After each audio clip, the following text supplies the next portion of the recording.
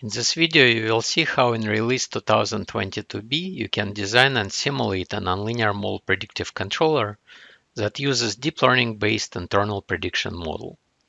This internal prediction model is a neural state space where nonlinear functions f and g in our state space equations will be neural networks that we will learn from data. In this example, we will control a pendulum. Pendulum dynamics is nonlinear. The equations are well known. We could write those equations in MATLAB and use them as a nonlinear prediction model for our MPC. However, the point of this example is to show you the new capabilities that would come handy if you don't know the nonlinear dynamics of the system you want to control, but could obtain measurements of system inputs, states, and outputs from either hardware experiments or from a high-fidelity simulation model that is not suitable for use as MPC internal prediction model. So let's look at the system inputs, states, and outputs. Torque is the input to the system.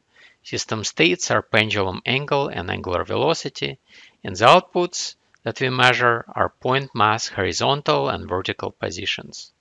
Vertical position is 0 when angle is 0 and is greater than 0 otherwise.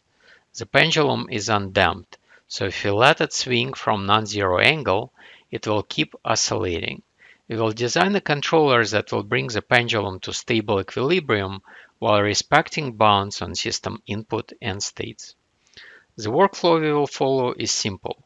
We will load the input, output, and state data we collected. Then we will define our neural state space model and will train it from data.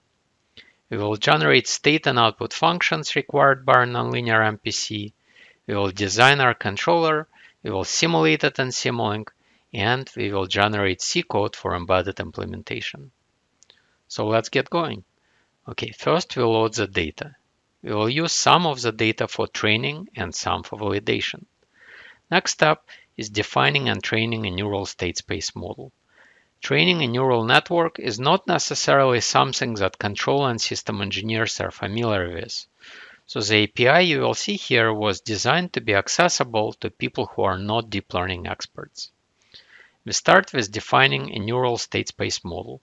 In our case, it has two states, one input and two outputs. We then configure state and output neural networks. We specify training options for state network and for output network. We specify validation data we want to use. And then we train. In this one line of code, we train both the state and output neural networks. And that's it. As you can see, the code is very simple. So let's start training. It takes about 5 minutes. During the training, we can see training loss improving for both state and output networks. Also, we see how the networks we are learning do on validation data we provided. Our next step is to generate representations of state and output functions that we can provide to our nonlinear mole predictive controller. Once we run that section of the script, we can look at auto-generated functions. Here we can see state function, state Jacobian function, output function, and output function Jacobian. All these functions support code generation.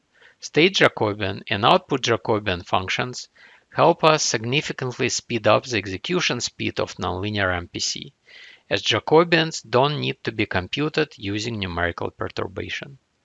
We are now ready to design a nonlinear MPC. Our controller uses two states, two outputs, and one input. We specify sampling time next. We also specify bounds on manipulated variables and states. Next, we instruct our controller to use auto-generated state, output, and Jacobian functions we just looked at. We didn't specify prediction and control horizon, so default values will be used. We can now simulate our nonlinear MPC in Simulink. The pendulum subsystem takes torque provided by MPC and produces outputs we measure. From those outputs, we compute state estimates using an observer and feed those estimates to our controller. We can simulate our closed-loop model and look at simulation results in the data inspector.